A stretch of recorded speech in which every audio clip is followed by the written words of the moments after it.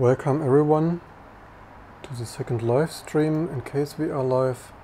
This is new beta stuff, you never know. Welcome back everyone. Let's see how many of the 18 people are interested enough to tune in. Also, pro tip, if you are an unsuccessful YouTuber, you can also mix the expensive stuff, by the way, not a paid advertisement, with tap water.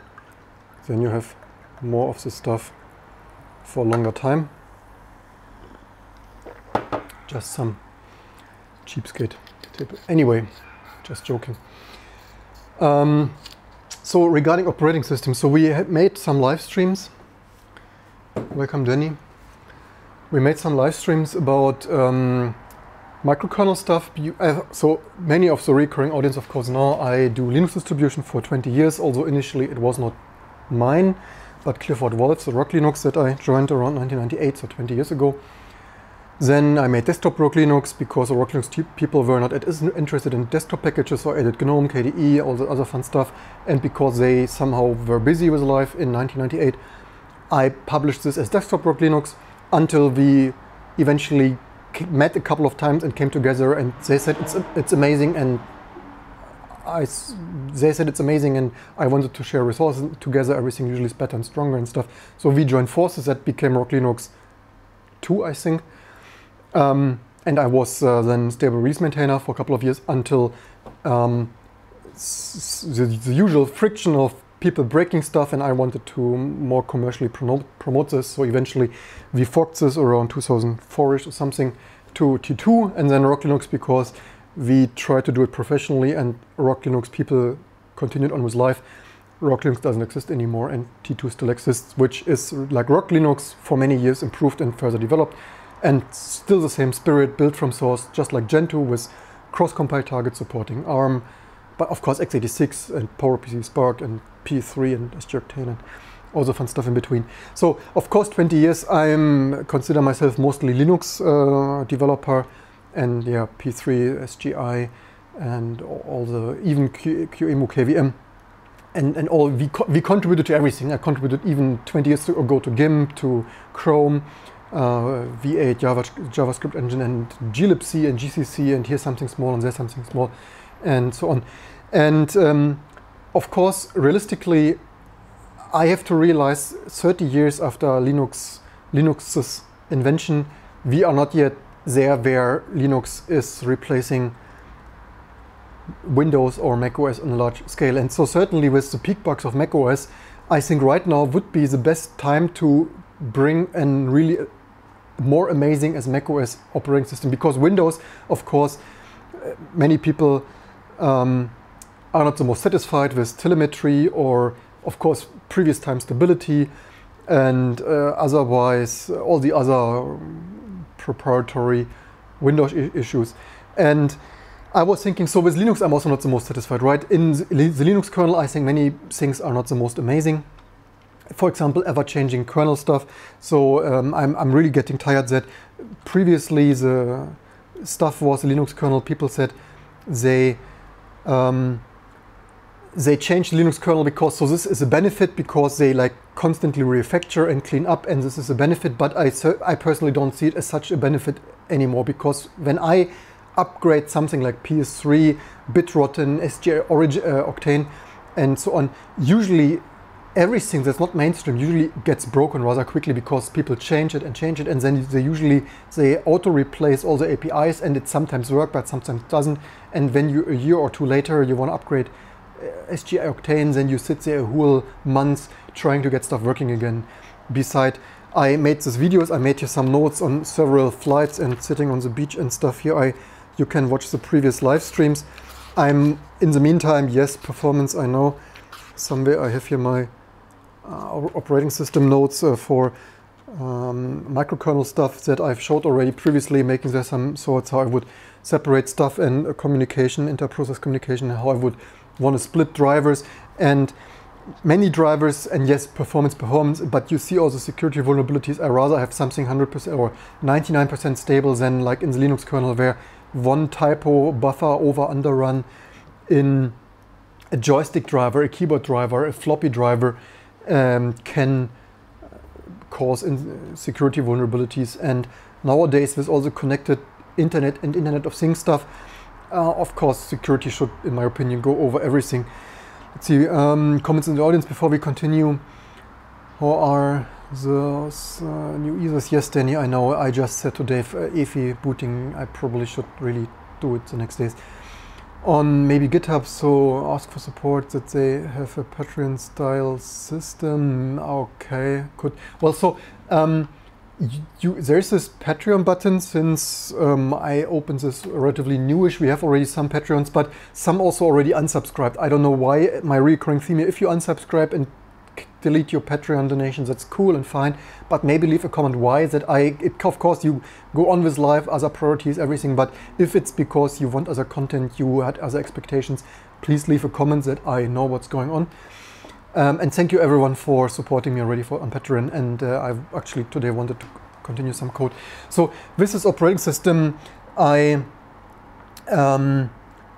BSD-based, yeah, so there are some BSD-based microkernels. So like L4, I looked already in L4, a couple of, there's also of course Mach microkernel that GNU-Hurt is based on, and even ironically macOS is based so much to performance, right? Performance. macOS is actually based on a microkernel, although in my opinion they don't really use it like that.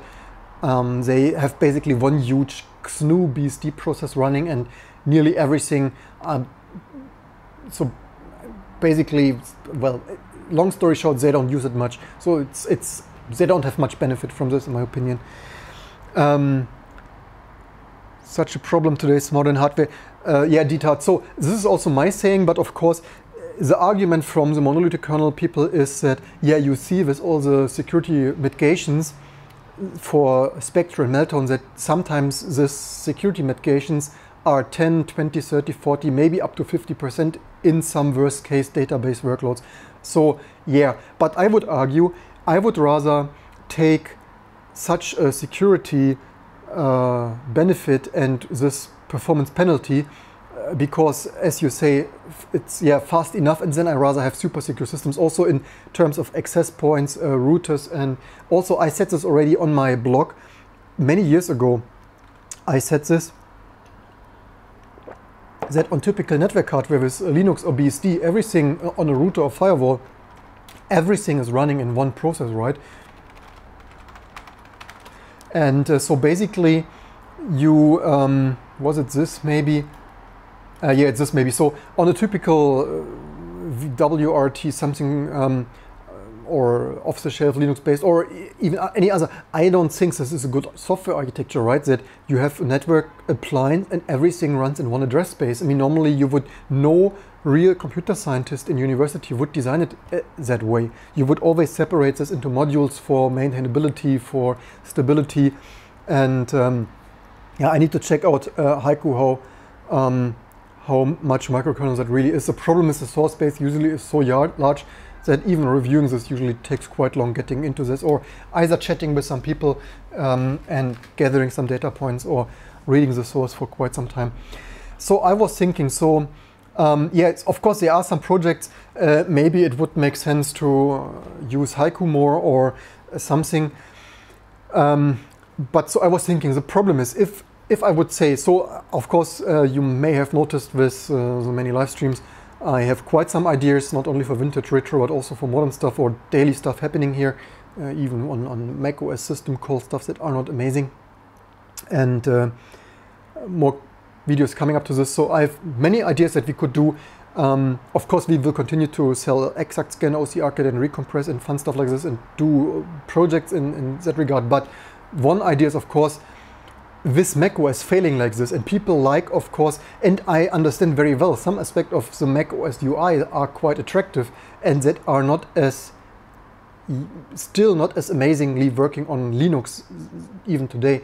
And why is this? Because the Linux desktop, in my opinion, first of all, we had this huge GNOME fallout there, that the huge GNOME rewrite many people I think did not like the most. Then we had the huge KDE rewrite that was people liked, but it was like, in what I heard, mostly extremely slow, non-very performant affair. KDE 5 Plasma, whatever that was, I start to lose track of the versioning numbers.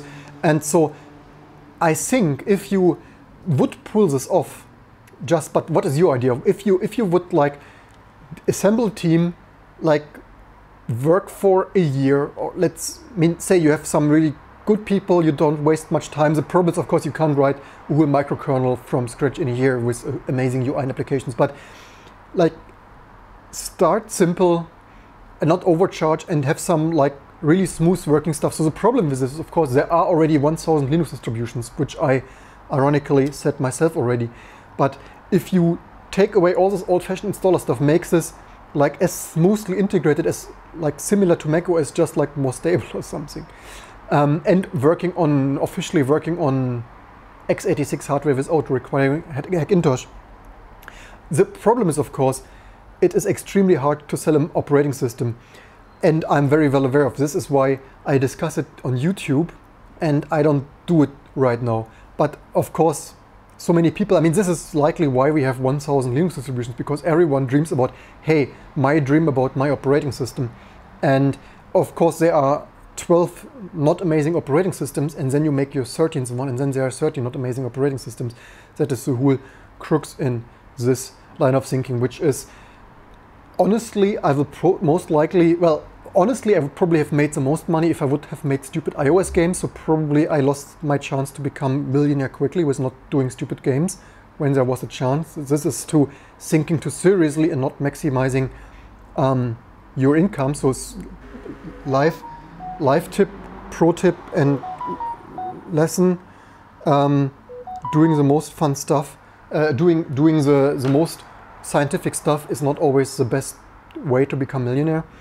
And yes, so much to that. So when you see all the crappy iOS game apps, then yeah, this is probably, well, it is probably not anymore.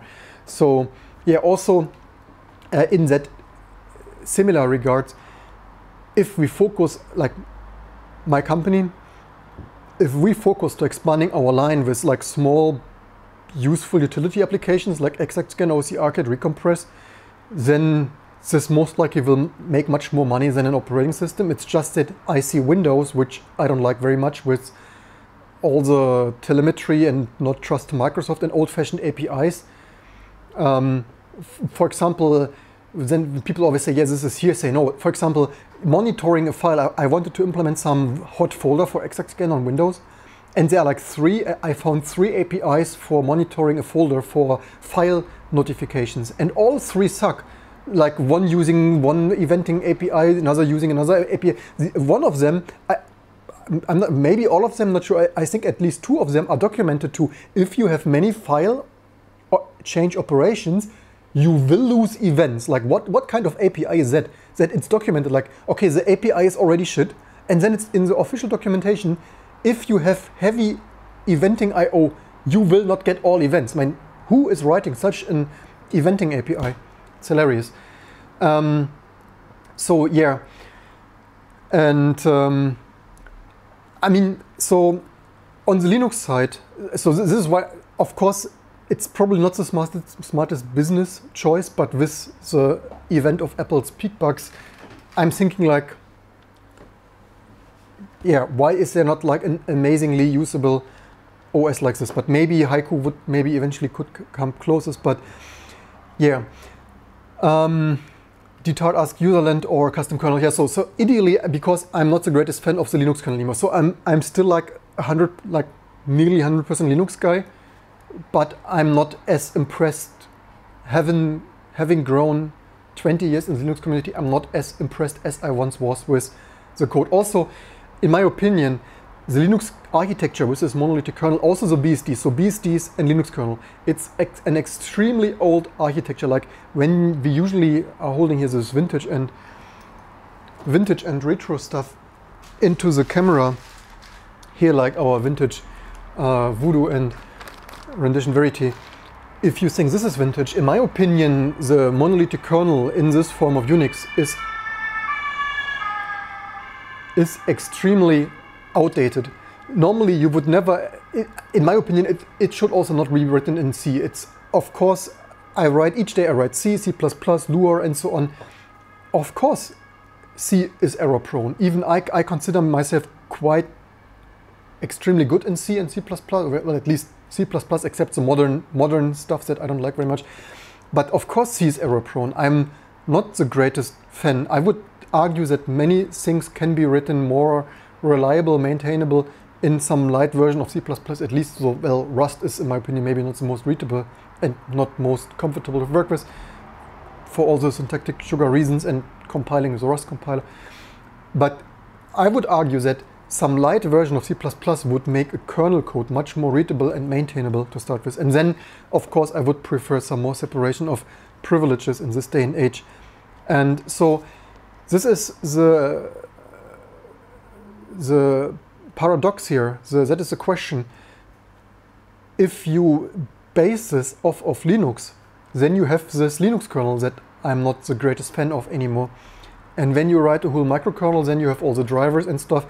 And you could do some shortcuts. So ideally, I will most likely, because I fulfilled at least some obligations today, I was already not only the previous night I said this in yesterday's live stream, I was here, no joke, until 1 in the night here debugging this Canon scanner.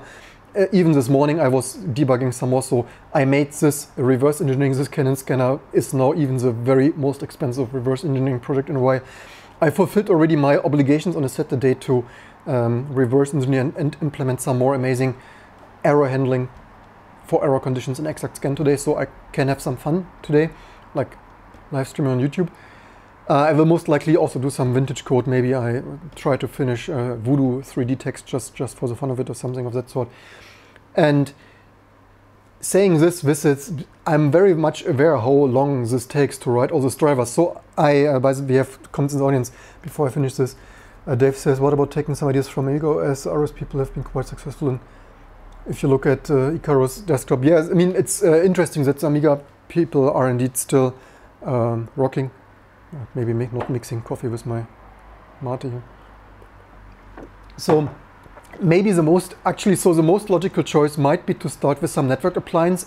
But the problem is, if you like only make a network routing OS that it's really stable as a first step to have some base to base this OS business on, like make an amazing microkernel, because then you don't need so much. You only need some, well, the microkernel infrastructure and then some network stack and network drivers. And that's basically mostly it that you need for like an SS point.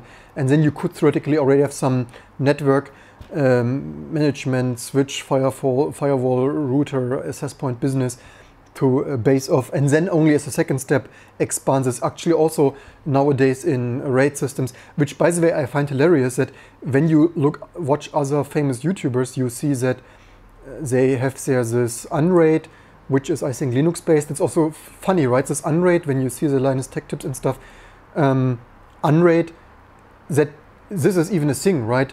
And then some big YouTube business is using this, and not like Fedora or SUSE. There you see the irony in 2019 that the big Linux business, they are not selling to YouTubers some server, but some new startup or something is selling some fishy pseudo Unraid, I don't know, something pseudo better, because pseudo better magic.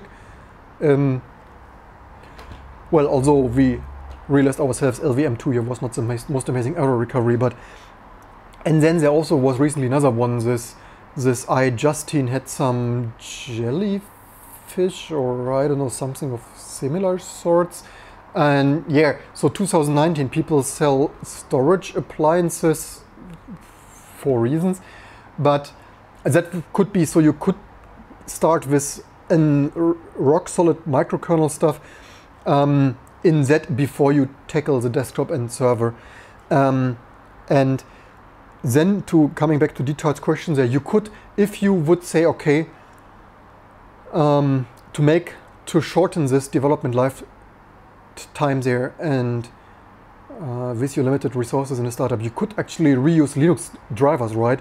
You could have a microkernel. Well, theoretically, you could even take if you don't want. So I heard the L4 microkernel family has some quite good microkernels like Pistachio or hazelnut or pistachio or something.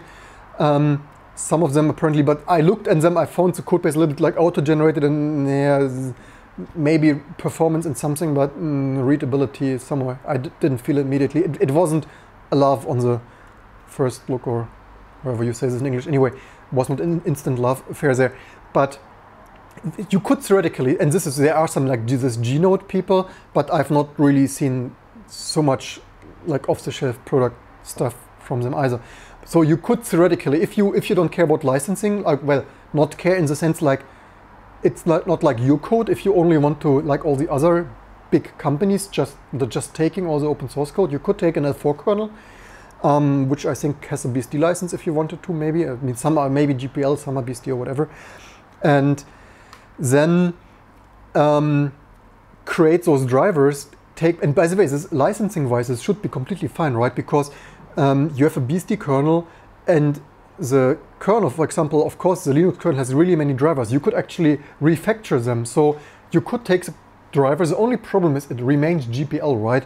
One thing that I would maybe somewhat kind of prefer, if I would write this from scratch, I would maybe do a GPL plus, like owning the copyright, but to be able to license it to other companies on a commercial basis. So like community is GPL and free, you can use it. I mean, preferable buy some subscription support stuff to finance the development. And it's GPL, but like dual, like similar maybe to Qt, like GPL, but licensable for commercial binary only kind of something used if you wanted to for an access point, car, automotive, navigation system or satellite or space station or whatnot, combining the best of two worlds. If you take the Linux kernel for the drivers, but then you don't have this, like you don't own the copyright to license it for commercial binary only use on your, well, you could still cash in like for subscription and support and development, just not like 100%ly non-open licensing if you need these options for some projects. However, maybe this is not even such a bad thing, or it's actually not such a problematic thing. You could probably use those GPL drivers because, again, you would have all those drivers separately, right? You would have your network driver as per you can watch if you're interested in, and we will for sure, if you're interested in this, we will for sure, I will anyway continue with this, even if I don't sell it. I had here already this sketches here of some stuff that you can see more discussed in previous videos if you look for microkernels in my channel. So it's not a licensing issue if you have those running in user space, right? They are not linking with anything else. They are running as freestanding process. You could have some Linux kernel compatible API shim to run those drivers, like a keyboard driver, like a USB storage driver. So you could probably reuse parts. And your kernel could be BSD or BSD commercial or whatever, and still your user space processes could be whatever license. And then you could also reuse the 3D drivers if you wanted to. And because everything is so nicely separated, right? If you eventually want to sell it for something, like say SpaceX wants to license it because it's just so amazing, right? Speaking hypothetically, you could still rewrite this, right? You could say, okay, you have say like 3 GPL drivers because you have wrapped them from the Linux kernel.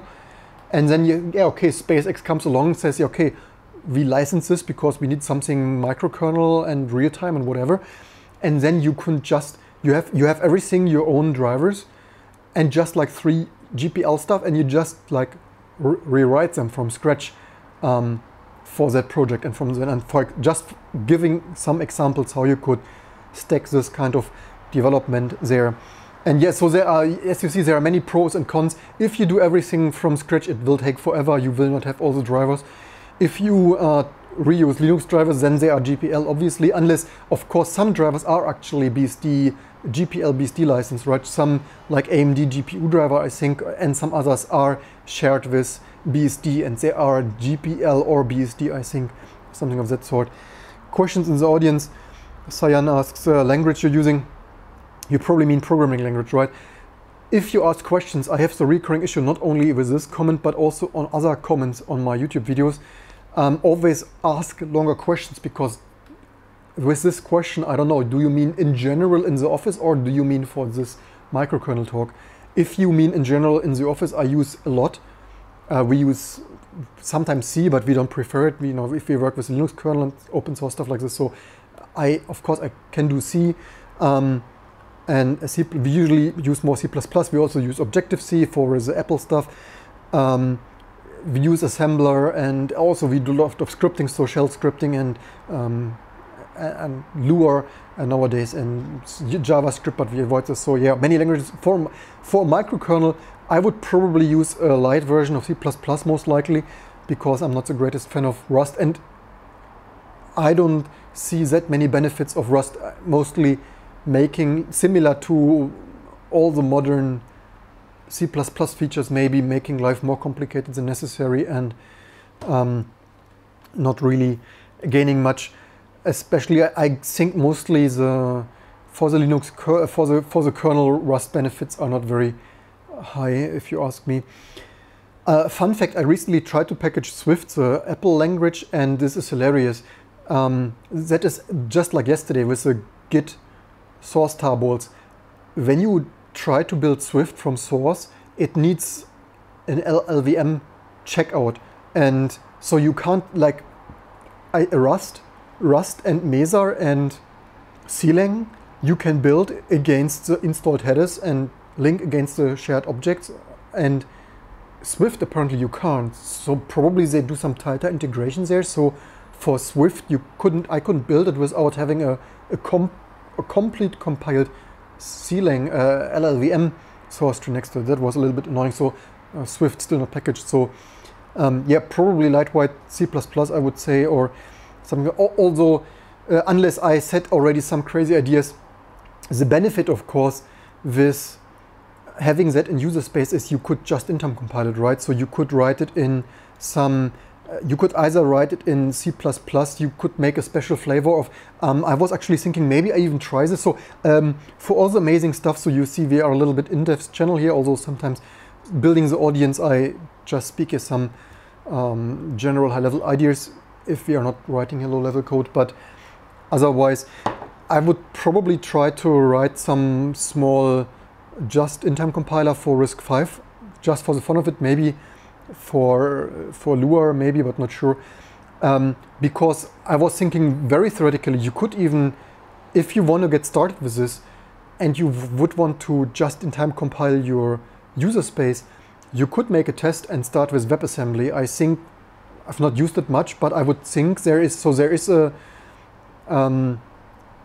I guess that would be just-in-time compiled, right? So there is a backend for CLang, and so probably you could make a Unix like Linux like userland, like all the shell and SED, ls and all the other fun command line programs, compile them to WebAssembly and run them just in time compiled, probably. If of course you need some system call abstraction for portable system calling, because they are all slightly different on all the architecture, so you would need to have some normalization layer for system calls like read, write, kill, fork, and fun stuff like that.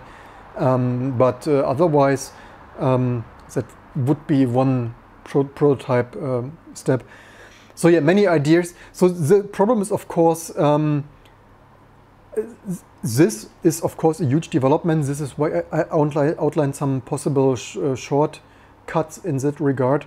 It's of course, why have I not done this? Of course, I'm totally aware that this is a monstrous project.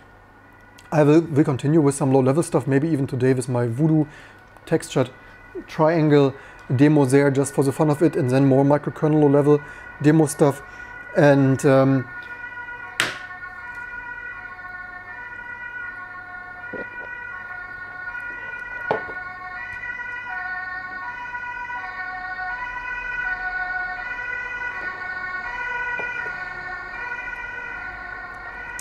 then, of course, nowadays the users want application compatibility, right? So in the beginning you would not have Photoshop or stuff. The only benefit is nowadays, I think this point is getting more and more unimportant, because nowadays so much is happening in the browser. So basically, if you have one super high performance, which by the way, let's see, can I reproduce this? This is also hilarious that,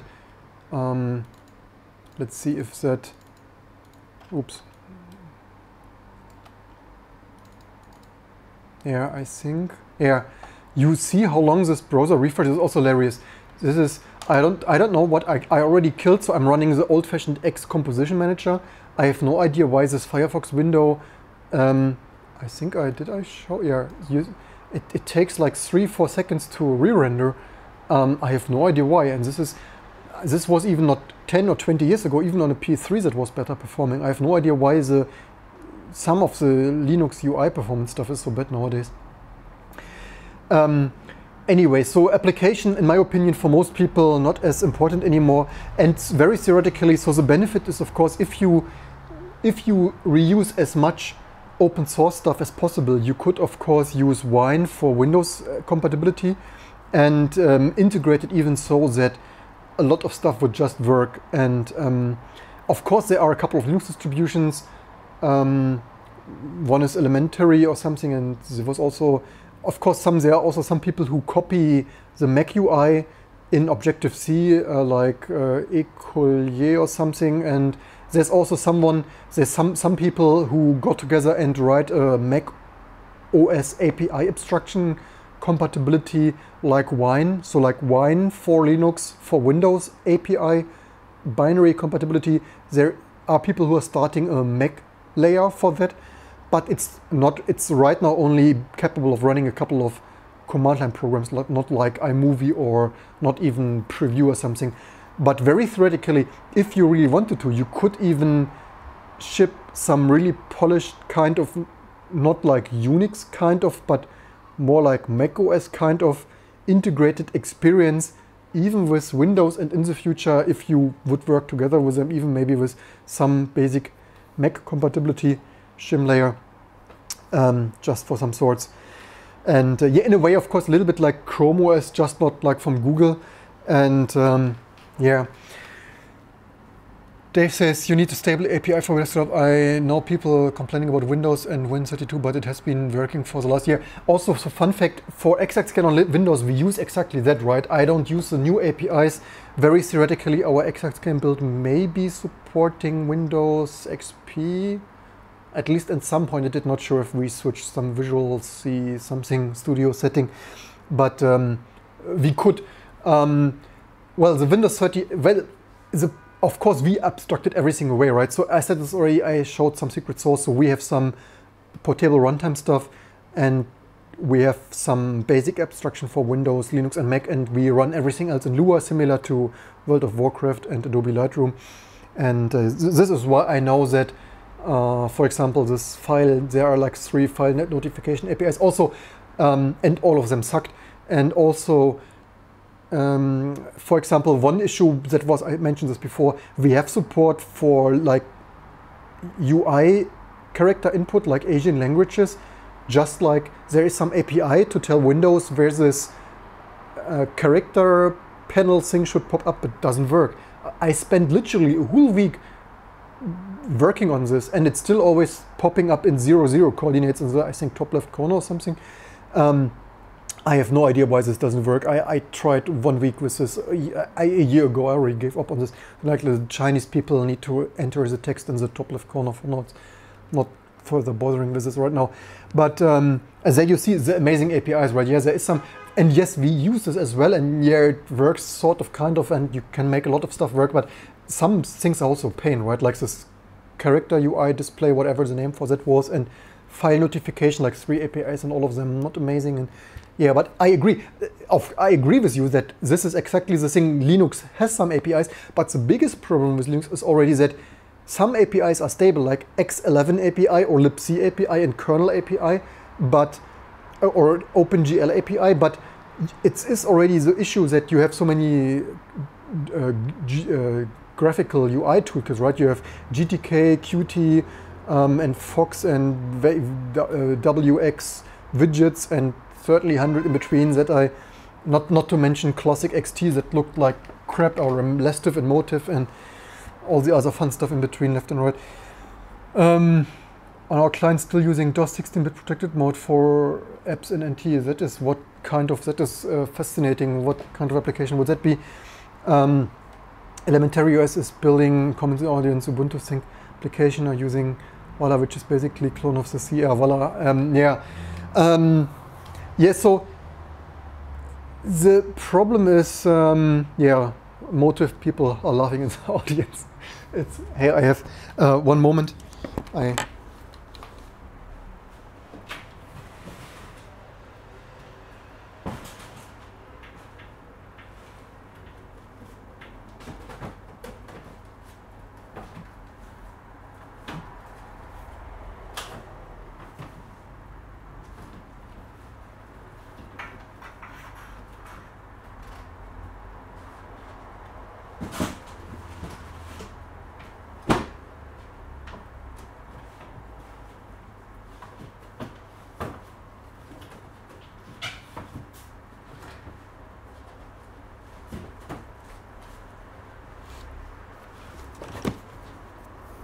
Took longer than I thought to find it in the exact code library. They were a little bit hidden in the further away corner. So back in the day, for the young people among us, so this is how you did programming. This is, wow, this is neon green. So, okay, my camera colors are totally shitty, but the HDMI capture is also really somehow not really sure if the, anyway. So not one. So this is like X Toolkit, and boy, are this camera colors ugly. And so yeah, so this is how you did programming before there was Stack Overflow and Google. And we brought them new here, my friend and I, yeah, when I still lived in my parents' basement. So these books are 20 years old, and this was probably the most expensive. So because we got into Linux, internet was V90 modem, and everything you had to read everything from scratch, right? And so yeah, not making this shit up if you think I fantasize my stuff here together. So yeah, volume 5, X Toolkit, reference, X11 release 4 and 5. R4 and 5 X Toolkit, and so basically we also didn't know. So we had to in Germany special order them, and yeah, so the books were not the most amazing. I have to say. Also, this low-level X development sucked big ass. We were extremely disappointed. Xlib reference manual for version 11. So yeah, Exaccode, one of the most amazing companies on earth, and Xlib programming manual version 11. Yeah, so, and yeah, this sucked so much, it was unbelievable. Yeah, before iconifying and after and whatnot. And yeah, so Xlib direct programming was a waste of time and money.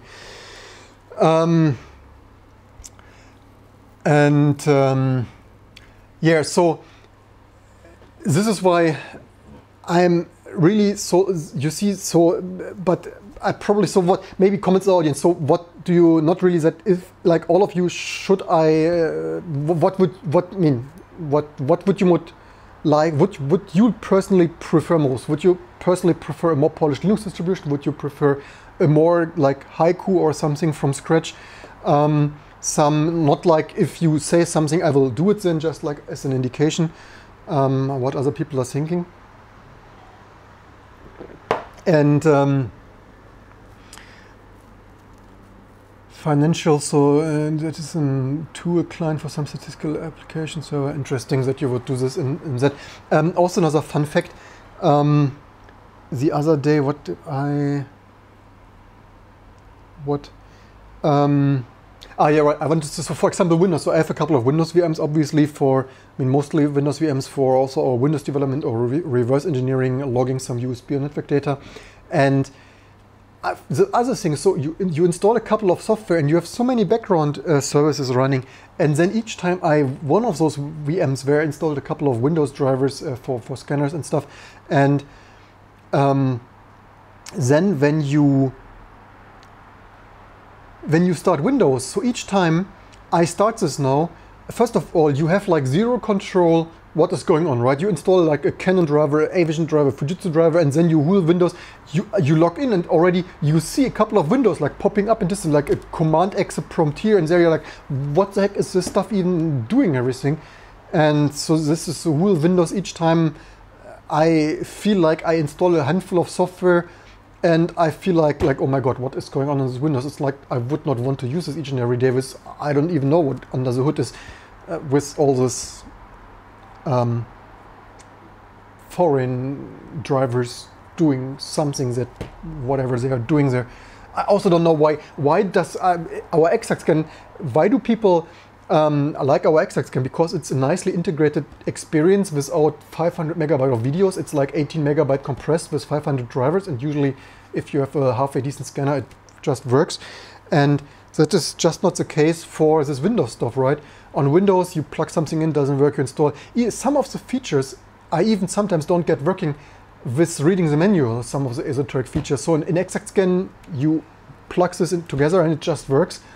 And yeah, on the Windows driver, but it's not a Windows thing. It's just like some big corporations develop a little bit strange software.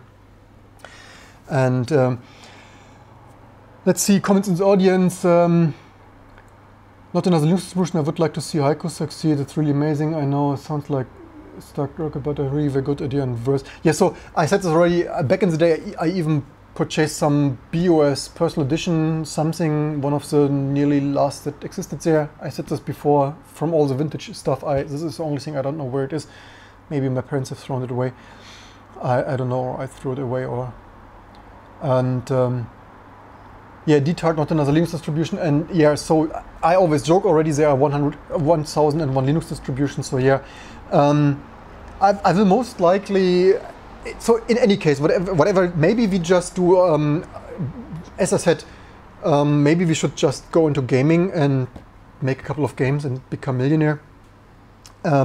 Or just, if this is somehow not what we want to do, at least do some productivity tools like Exaxscan and OCRKit that people, because then you can sell to Windows and Mac users, right? And don't need to convince them to abandon everything. Maybe the most logical stuff. By the way, I also wanted to say something about Google Fuchsia, or how you should pronounce this, but this is probably something we should say for another video to keep them here not too long. And Stephen, welcome. I was looking at taking T2 and then using that as a base system with UI with something like Snap Package to install packages so base OS is stable and then people can install what they want. Okay, and taking T2. Yeah, so another gonna use for this Brocolist. I think this is a similar question. So I said this already before, but probably you just joined. I would probably most likely continue with lightweight C++. I would, even in the bare metal low-level DOS examples I really wonder if I should continue by, so you have still the ADAT card, which by the way, oh yeah, this was the Digi32. I would most likely want to have textured triangles working on the Voodoo, and this is the rendition Verity, of course, that I still have here. I hope it still works after I took it out of the static pack already 3 times for random videos. Also, yeah, the problem is, I think the biggest problem in the Linux community is always not invented here. This is also why we already got GTK Plus and Qt. And then, by the way, is the camera even focused? Somehow not entirely, whatever it focused on again, autofocus this way. Anyway, had it off. Not invented here, then Red Hat SUSE, everyone needs to do their own stuff.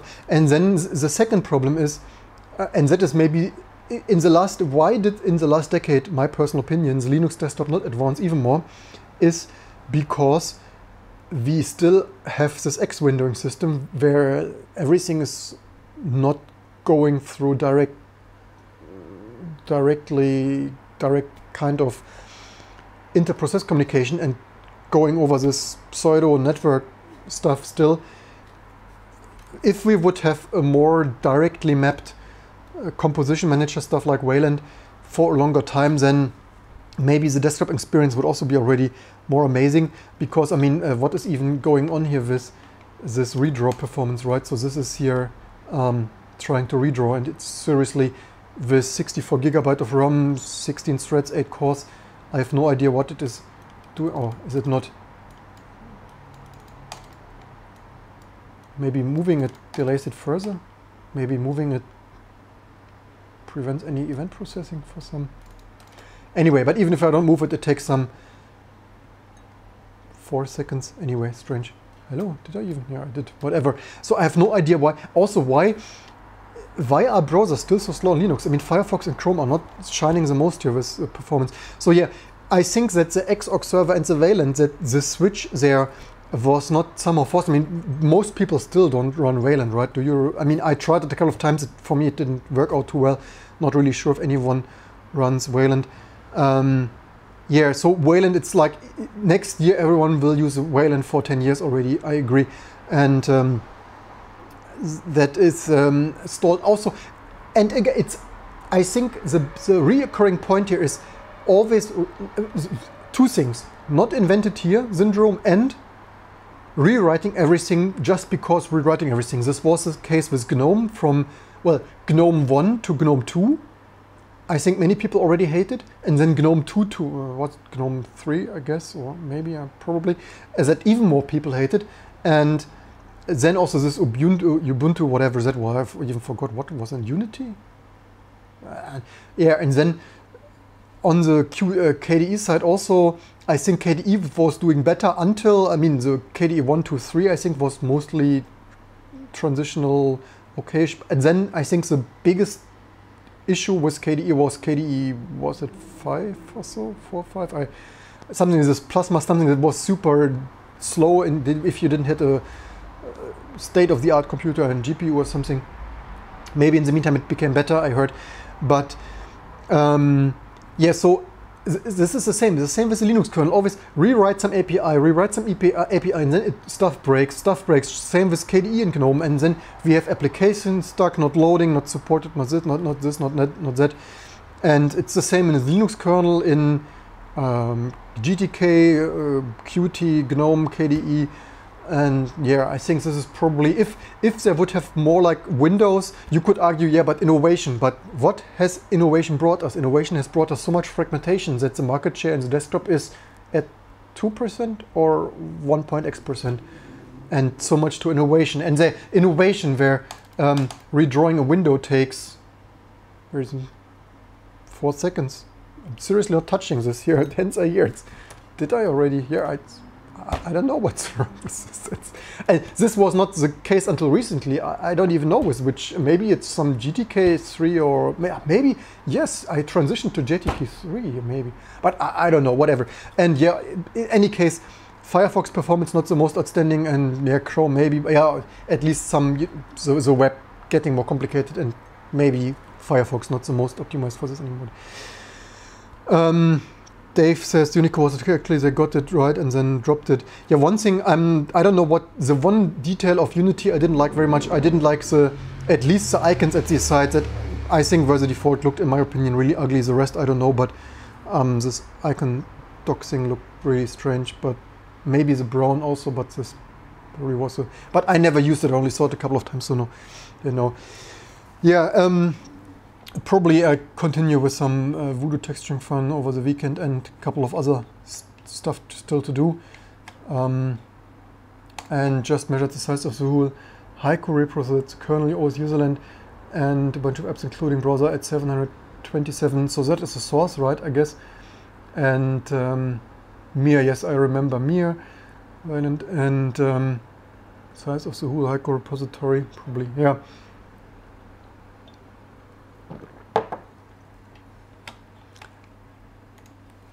Yeah, not sure with Haiku. The only thing is, if it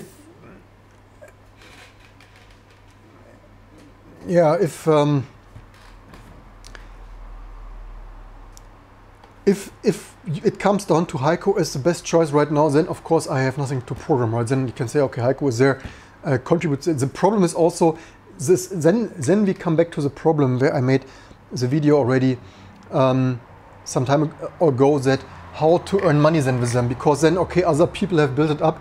If we agree now we want to make this some experience, it comes down to the same recurring issue with how, well, then of course the authors can make money with it, or maybe it would also be more successful if there would be some kind of cooperation really pushing it commercially integrated in a way with something with hardware. This is, by the way, another point that I would want to, if we have some grand vision of some OS amazingly working, similar to how Mac OS was before Apple has over the last years developed so many peak bugs, that stuff is integrated in the sense of phone integration, of notification, of airdrop kind of, you know, like open drop and all this kind of fun integrations that people find amazing these days. And yeah, I have it literally probably, yeah, Central Berlin. What should I say?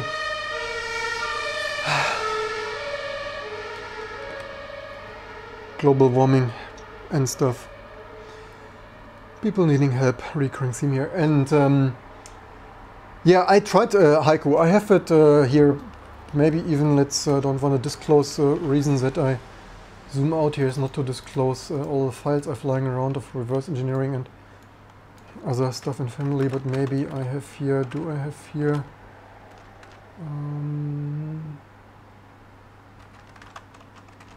But maybe not on this, maybe on, maybe only on the server. Come, can you redraw Firefox? Anyway, yeah, I know how it is, just the point of making a YouTube video about this another day. But yeah, the package memory is amazing, all overlay checkpoints, graphics is amazing, audio subsystem is great, etc. Yeah, but by the way, do you use it then each and every day as a daily driver already? And yeah, I mean, BOS back in the day was really amazing. I know very well the demos I showed here. I even like copied the LED stuff for LED load, RGB LEDs on my x86 PC. I was very well aware of Bbox from magazines, and BOS, I said I even had it back in the day.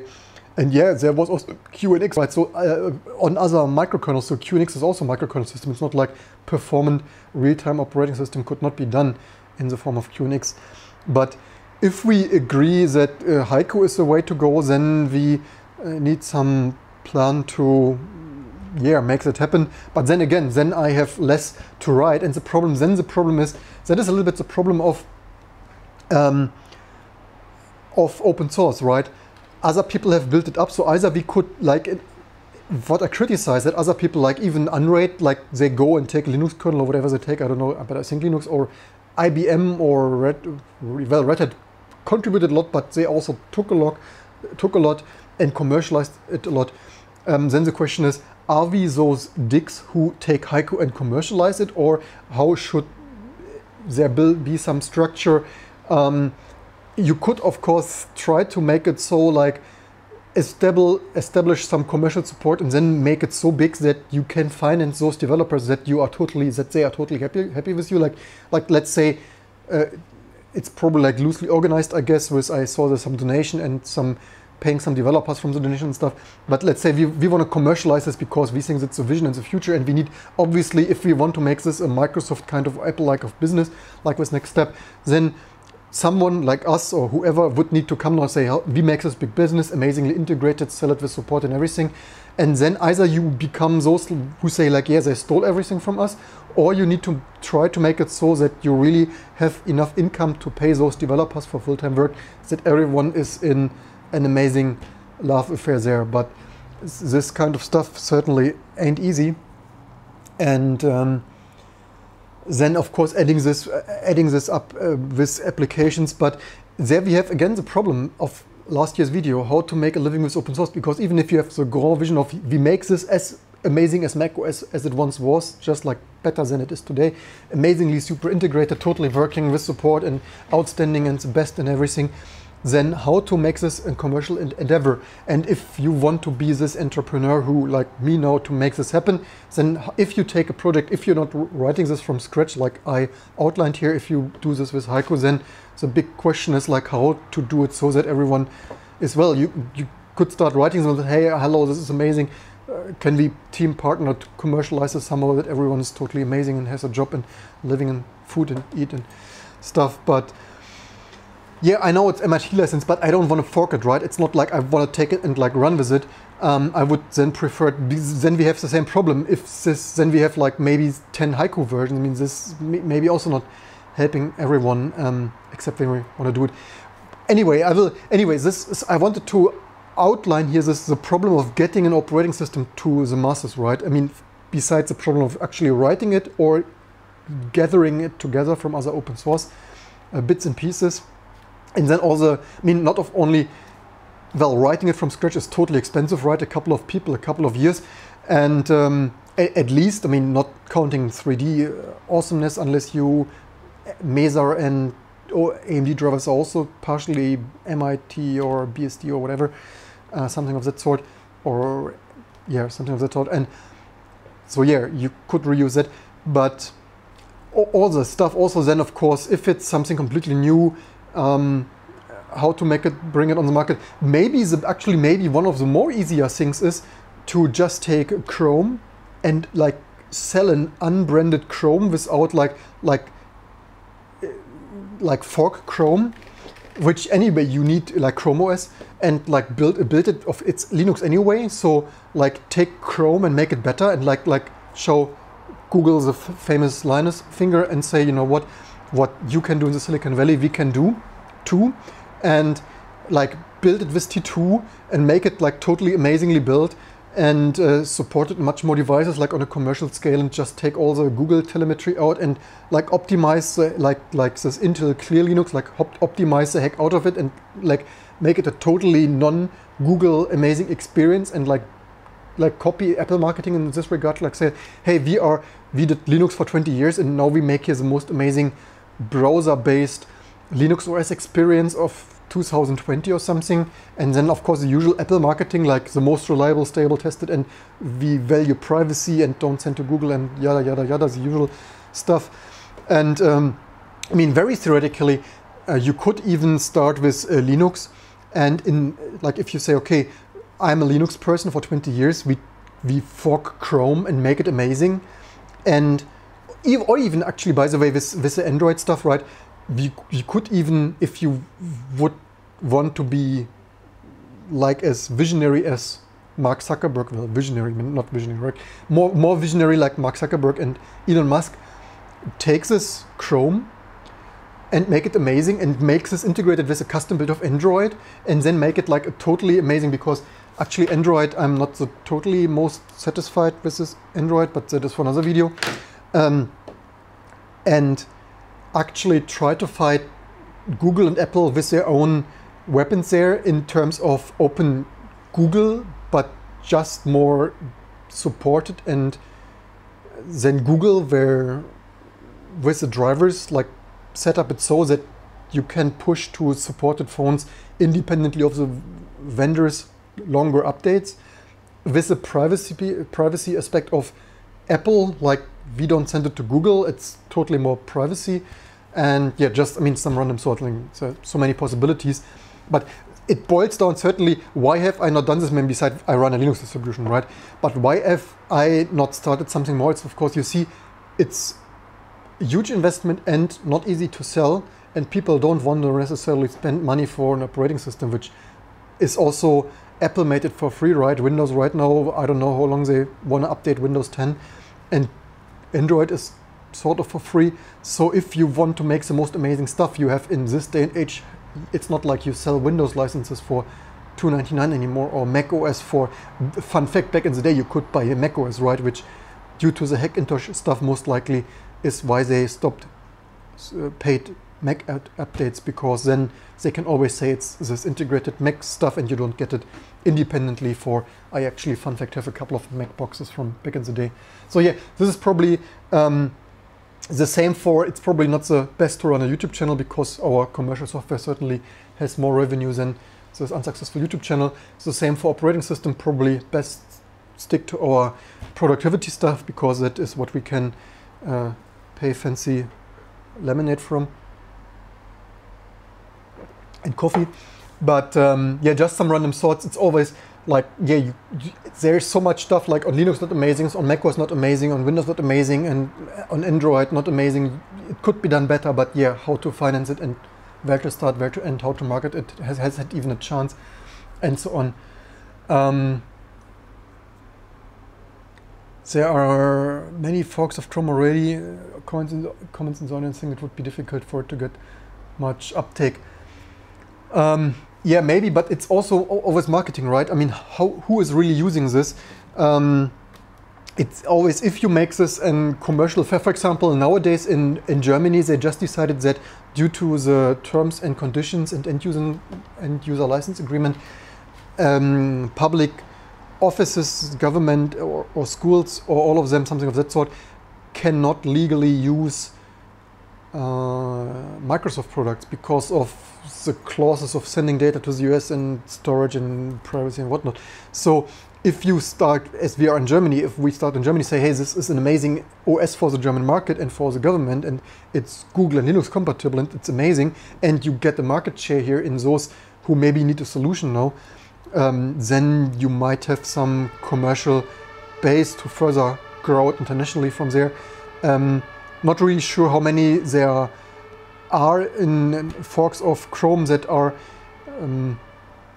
This is also the problem with the Linux kernel, right? This is outdated Android Linux kernel and the not as amazing binary-only support stuff. One of the big reasons why the Android updates are not the most amazing there. The problem of those binary-only drivers for 3D, and then and this is the biggest thing you see, this is the biggest Linux problem, recurring Linux problem, changing APIs and then your drivers don't work, which I don't want binary-only drivers to start with myself, but when you already have them, I really wonder how Google cannot manage to keep, but maybe they don't want, to keep the Android kernel API stuff for the graphic drivers in a way stable that you could ship Android updates for like 5 years. Why can Google not do this?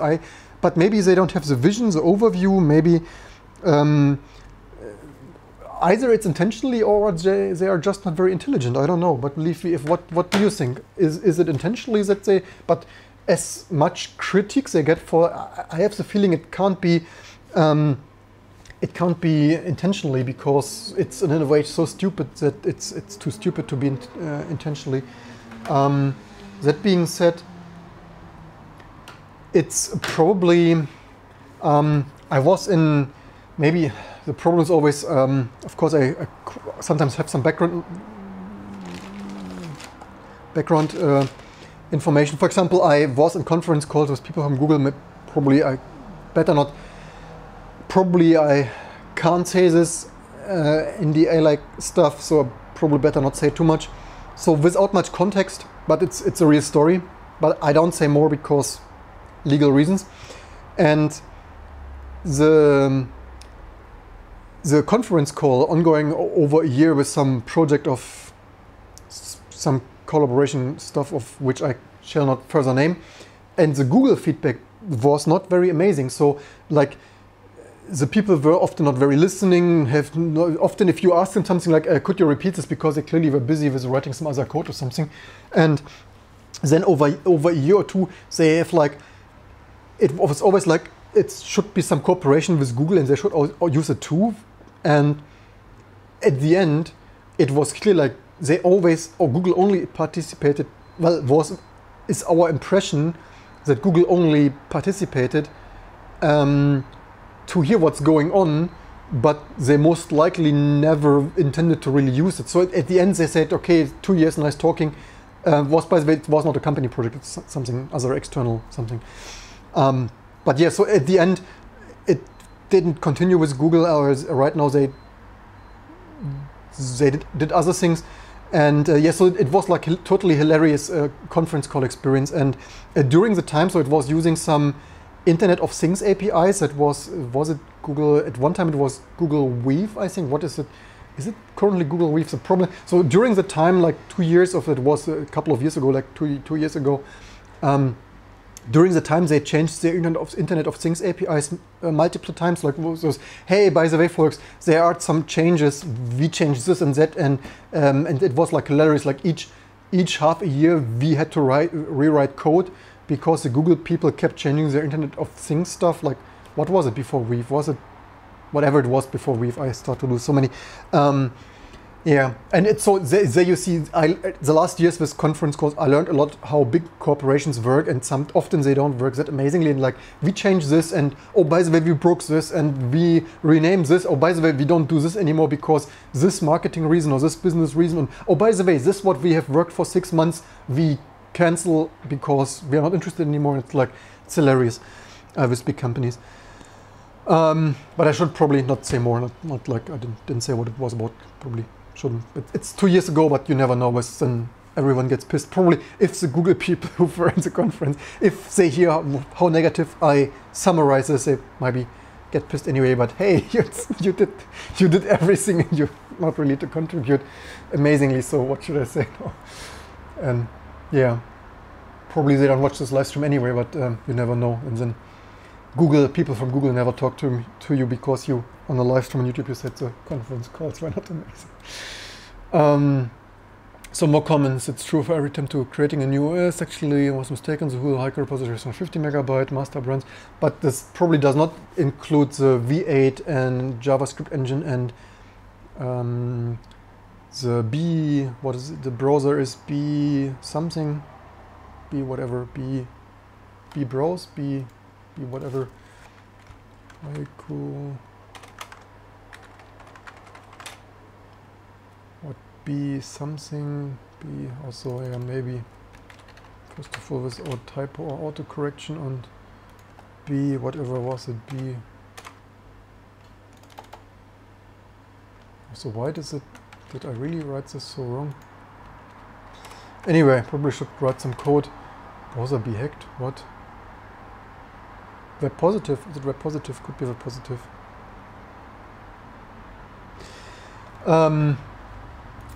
Yeah, interesting. That's a browser, which code base they use for that. But yeah, of course, writing an OS from scratch is the most fun. Forking others' code is not the most fun. And I have some cold coffee, which certainly is also not the most fun. So yeah, a lot of ideas. Amazing that so many people tuned in. And I will probably unpack the Voodoo, or either maybe I could actually try to, what do you want to see more? Texturing, colored and textured triangles on the Voodoo, but probably you say Voodoo because Voodoo is more popular, right? I not only, well, could do this with the rendition Verity, but there I need to load the firmware. That is more fiddling stuff. The Voodoo is already working for the most part, and yeah, I guess Voodoo it is her. But maybe I test the rendition Verity if the old Xorg driver works. But the graphic driver situation is also, in my opinion, not amazing. I think this is too separated in the Linux kernel world, that you have the kernel driver. Well, in old-fashioned times you didn't. In the old-fashioned times you only had the user space X driver and maybe a 3D driver. Then they moved parts in the kernel driver, and now you have like a 3-part like kernel driver, even mode setting, which I think is a mistake in the kernel. You see everything, and then sometimes with some flanky connections you don't even get display, because that is doing link training on digital links like DVI or DisplayPort, HDMI stuff. It's doing link training for the differential pairs there, this high-speed serial pairs, and for signal to noise ratio and all this kind of and interference and crosstalk and stuff. And so I had occasions where I booted and I didn't have display output because the link training failed, right?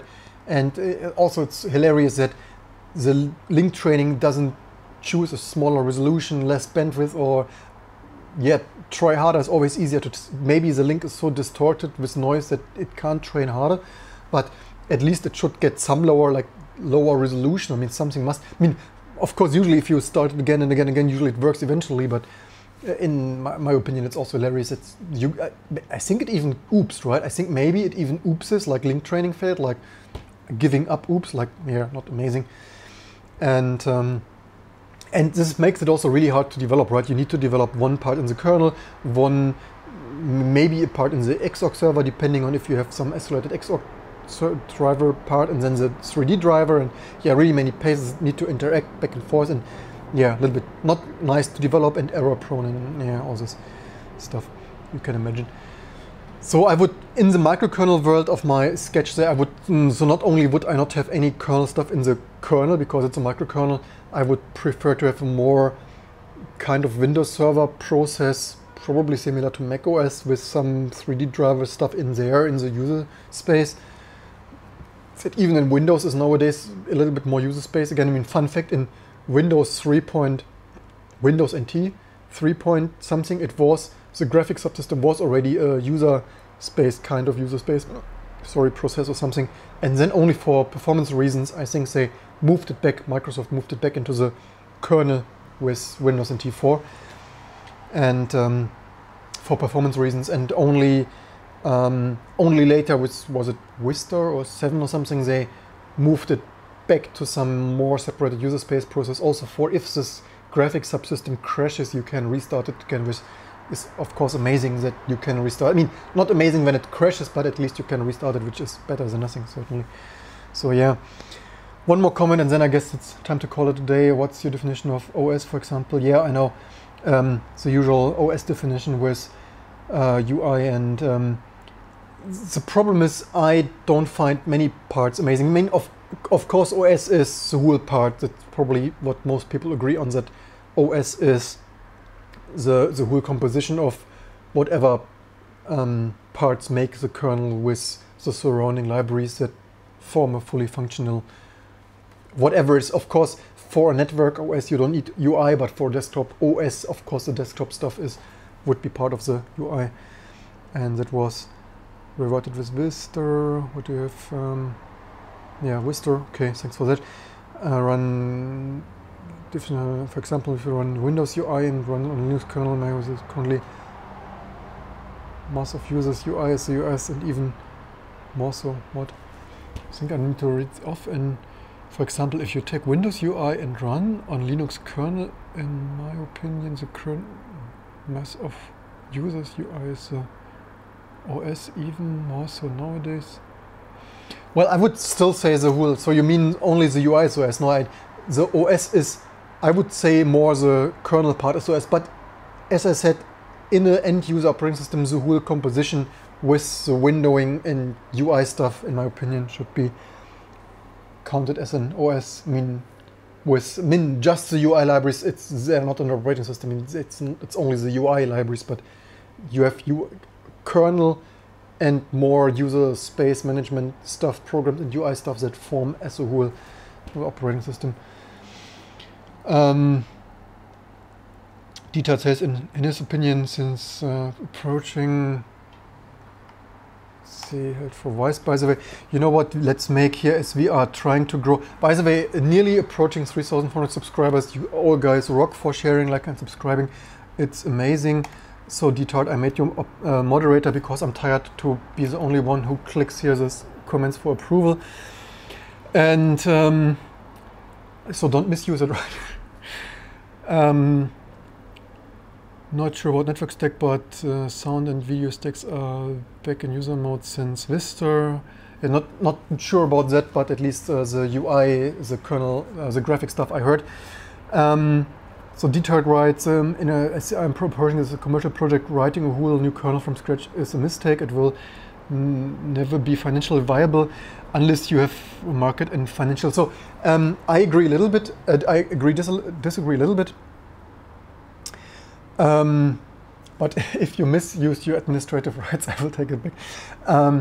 I disagree a little bit with that, in that kind, if you write a small or a kernel for a limited scope, for example, just networking or embedded, I think this can very well be a very good commercial success. For example, as I said, access points, DOCSIS cable modems, where they sometimes use whatever. So if you start with this, I think you can make it very, or like scanners, running in scanners and such. By the way, fun fact, when we did embedded Linux, I tried to get in some scanners when this, I tried like 2005, like 10 decade ago, I tried to get Linux in scanners from like Avision, and you know, nobody ever wanted Linux in the scanners.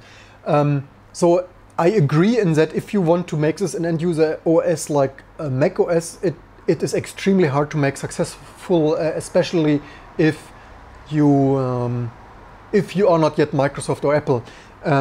If Apple writes something from scratch today, they could probably make it successful, except they have peak bugs and all the limits of T2 security. So in that regard, I think even Apple would not be successful, because from what I hear with all my peers, friends and family and developers, many people are not the most satisfied, similar to my experience with Mac OS and Mac hardware anymore. So given this security surroundings with Macs and Hackintosh, maybe even Apple's would not be successful. But if they would have done this 10 years ago, I think they would have been successful. But I agree with the rest. Also, if I, for example, I will most likely, so some microkernel stuff I will just do for the fun of it, just with expanding this.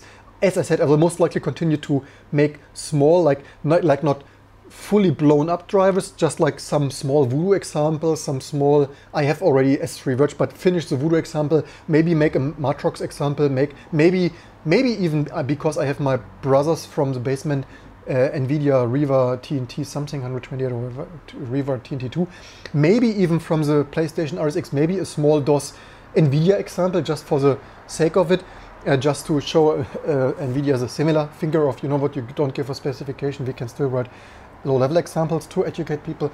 And I will try what I always said already, I will try to keep this like header only, like very small codes that you can reuse either on DOS for DOS games and demos and stuff, and maybe I even make it so that you can use the same code.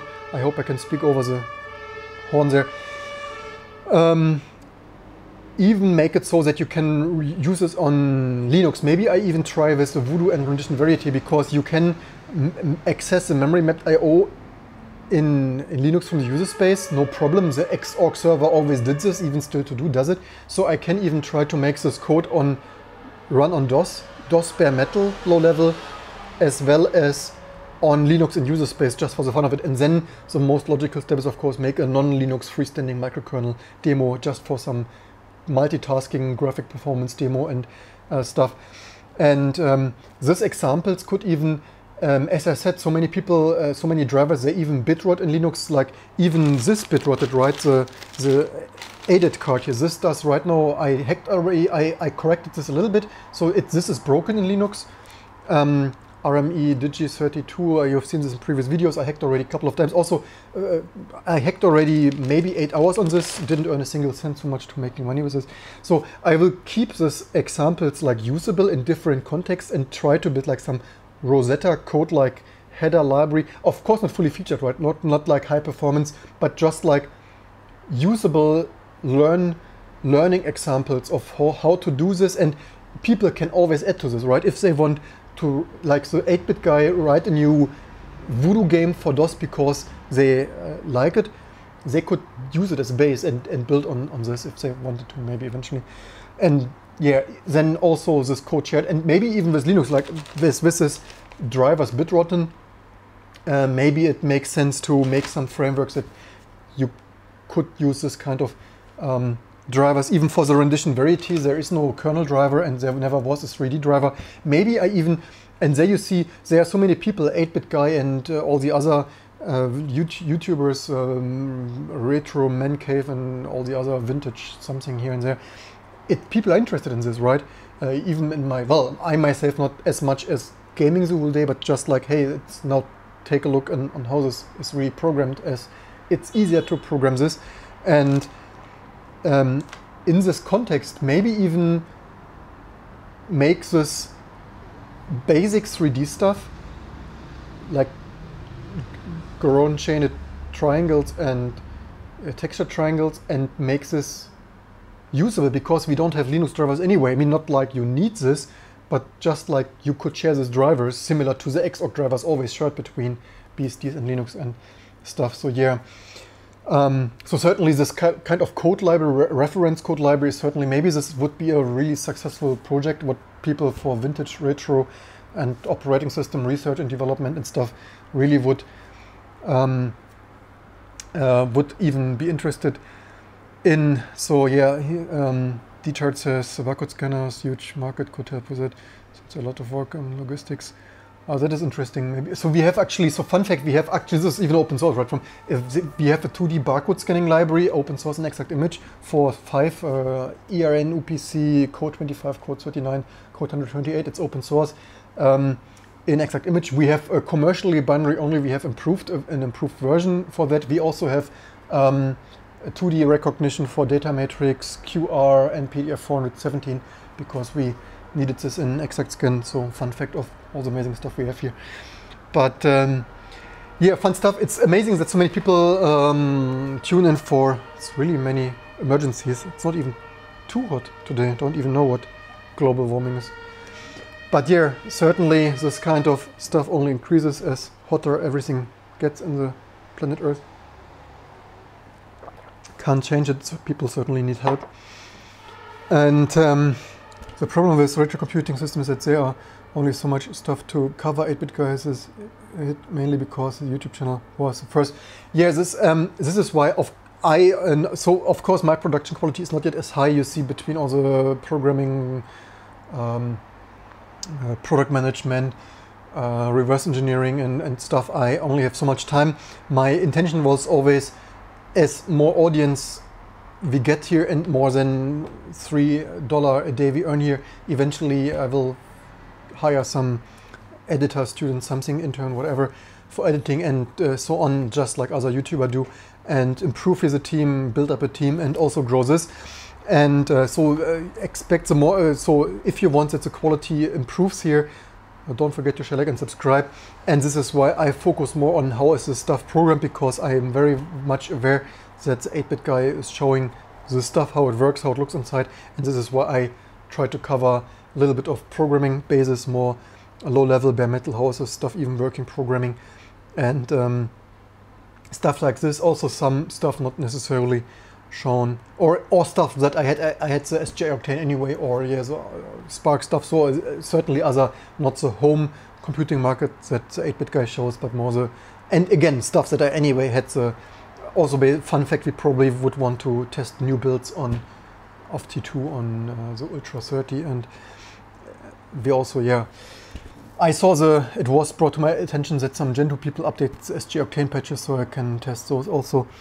And just a point, would like to add that last live stream Apple at the T2 chip, did you know, by the way, that DOS-Stewart is also working on a way to bypass the T2 chip from, I don't know what so what I already showed on another live stream, that I don't know what he tries to bypass, but any bypassing sums up. And also I'm extremely disappointed that I made this in another video. I said this, that I thought that I detailed, I know your IA30. My father is not very thrilled for me to drive his vintage T3 when he thinks I will, the engine has 220,000 kilometers, and he thinks I will end up on the highway with a blown engine, and he thinks it's not a good idea, otherwise I would. I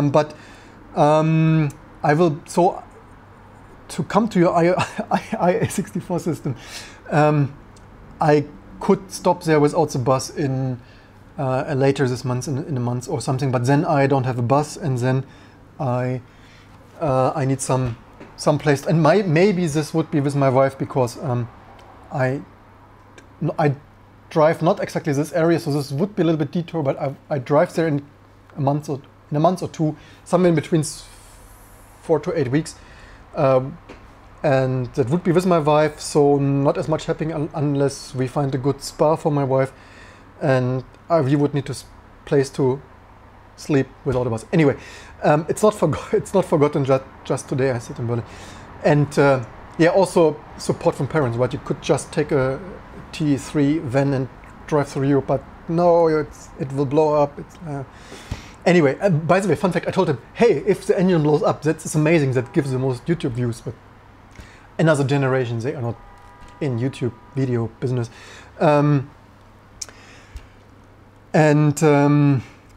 Yeah, so T2 chip. I'm actually disappointed that it always sounded like from the initial report that Linux doesn't see the SSD and can't use the storage.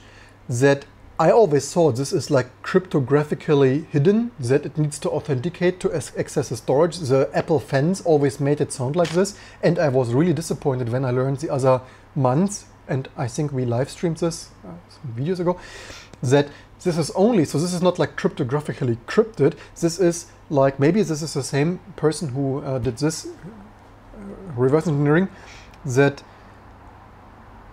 audio mixer OS with plugins, that it's actually a regular NVMe. Actually, we can Google this, and so they only, I don't know if Apple intentionally or this is another peak bug, there are some structures changed in this memory mapped I/O communication blocks, and this is the only reason. So this is T2 Apple NVMe patch. That was some patch at did I put Linux? No.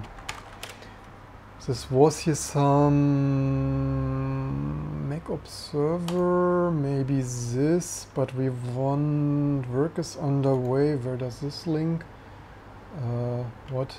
It's also not what I wanted. Work out of tree, maybe this. Final read write to some messy issue driver patch. So I think we finally arrived where we want to arrive. Yeah, GitHub. So I showed this in another live stream that where is it even?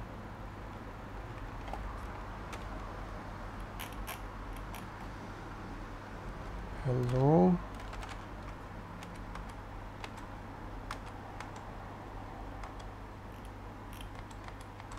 What the heck?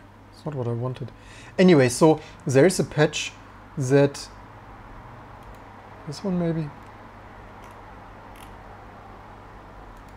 Ah, here, you need to click on it. So yeah, you see I did showed this already in a dedicated live stream if you want the basics. But basically, so you see they made it just some size, some field 8 instead of 16 instead of 8 bits. So this is size multiplied by 2 plus 1 here. So I don't know if they mixed like char with wchar or if this is a bug or a feature. I have not read the NVMe spec if this allows for some esoteric differently sized structural nonsense like that. It looks like a bug, maybe it's a feature, I don't know, it's hilarious. And yeah, for detailed commentary, look on this. This probably could have said it better. His 8-bit guy game is only success because, yeah, okay, also yes, but although there were, yeah, maybe, but certainly the million subscribers contribute to this success. Maybe if you make a cool vintage game and on like Kickstarter and post it on a lot of news sites, maybe you could get a lot of similar success without that. Yeah, I also agree that there are only so many vintage videos you can make and not really sure. Also, lazy game reviews or LGR in the latest weeks also not the most matching videos to my taste. Somehow last year I had the feeling, but this game's reviews were maybe better, but maybe he also runs out of games after 7 or 10 years out of games, but priorities and stuff and something. But yeah, sure, but I don't want, again, this is just, I have the stuff. I also have a couple of more stuff that I wanted to make a dedicated video. Besides, we still have the Sony Vaio P2, make more Linux and also reverse power. I'm really surprised that nobody, there were so many reverse engineering attempts. I wonder if the reverse engineering the Power VR is so difficult or if people just always moved on with life. I'm really wondering why we don't have more working a little bit. By the way, I know that the source code leaked at some time a little bit for something. Not that I would want to take a look on this to spoil me NDA or open source work-wise, but I'm not really sure how complete this was, how usable, if this was only for Android phones or also would apply for the Intel GMA 500. And it's also said that there you see, if you don't have a spec similar to the NVIDIA finger here, right, that if you don't have a spec like NVIDIA and the product, the Intel GMA 500 Pulsebo graphic was never the most amazing supported, not even in Windows. I think even the Windows driver lacked a couple of features.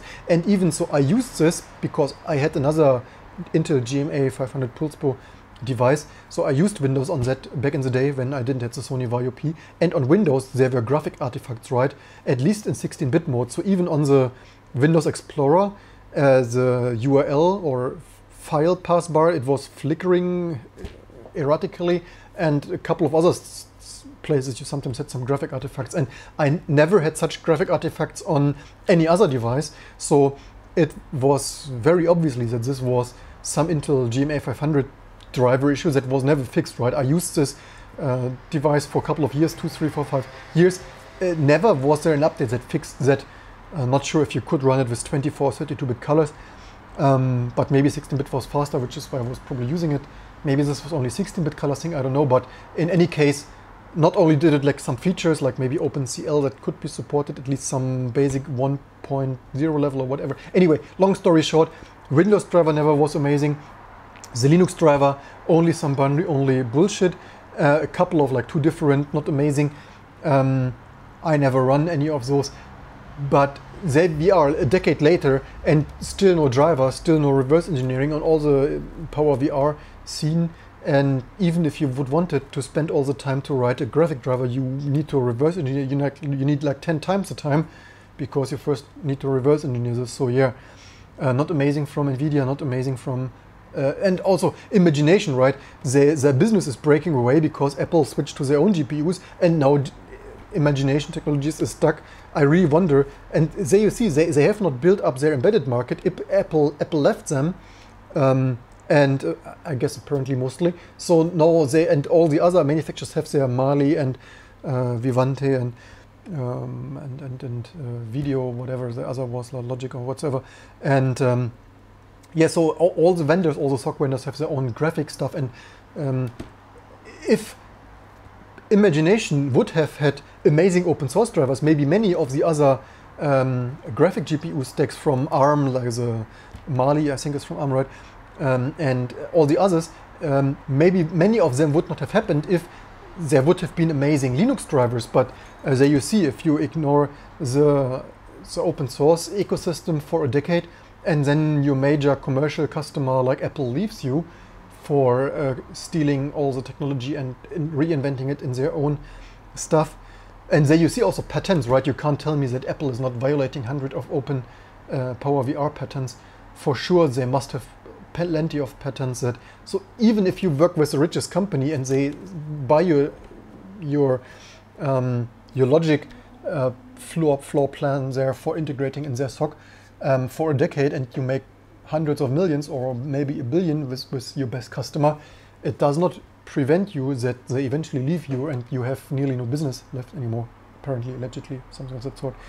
By the way, they sold it, right? Did they, wait a second, Power VR, was it? Oh no, this is not ARM. Did I say ARM?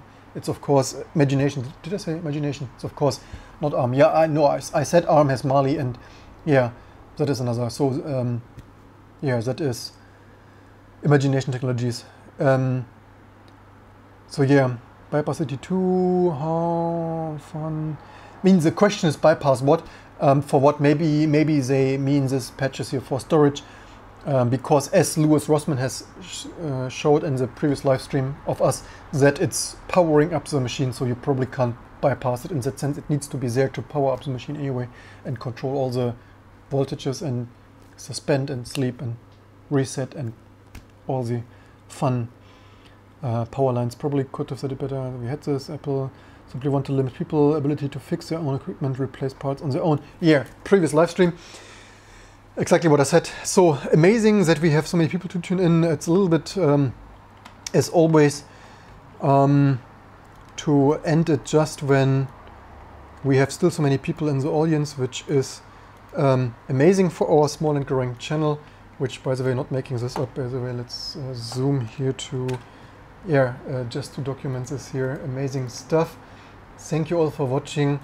Amazing that after 1 hour or something still so many people are in here, 23 something people. Totally amazing stuff and development on our channel. Now I need to clean the office, sort, put the books in the shelves, do some vintage coding. And amazing that you tuned in, and as usual, if you have something to add, leave it in the comments below for all the new fun stuff to come, suggestions, comments, and yeah, hope to see you soon for all the next videos, tinkering, commentary, and stuff to come.